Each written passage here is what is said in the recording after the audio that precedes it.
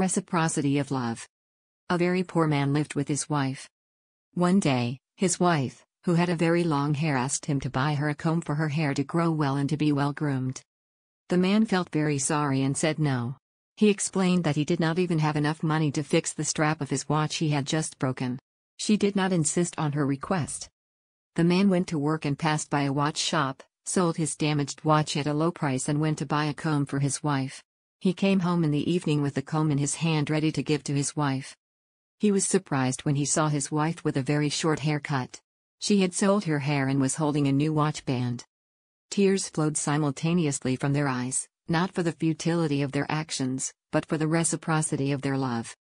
Moral of story: to love is nothing, to be loved is something, but to love and to be loved by the one you love, that is everything.